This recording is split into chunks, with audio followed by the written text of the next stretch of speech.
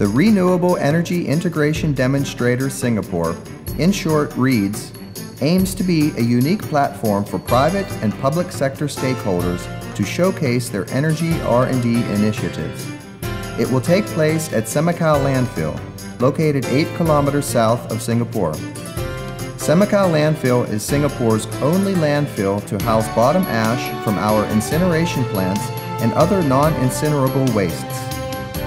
This world-class environmental management site is therefore very suitable to be the home for REIDS. REIDS will be the platform to study, evaluate, and validate the demonstration of a broad range of renewable energy sources in the context of their integration and interaction with a physical microgrid, primarily operating off-grid and featuring multi-technology energy storage devices to supply different loads directly connected to the AC-DC hybrid grid. Energy produced by the various renewable energy sources will be used to supply power for the landfill operations on Semakau, as well as to produce gas and water. REIDS is a joint initiative by EDB, NEA, and NTU.